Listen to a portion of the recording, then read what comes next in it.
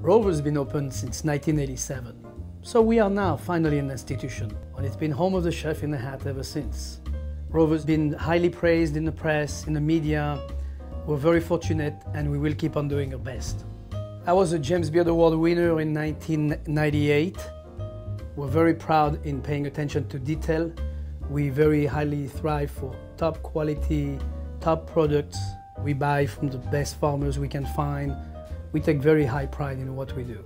And this is a family-run operation, so it's very much when you come to Rover's, you're coming into my house. I'm just having a lot of fun.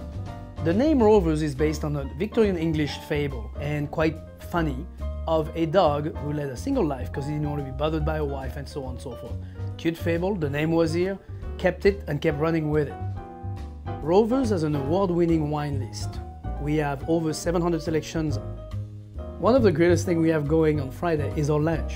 It's been received really well, and basically it's dinner at lunch. We are also open for dinner Tuesday through Sunday. We want you to have a fabulous time and remember us forever.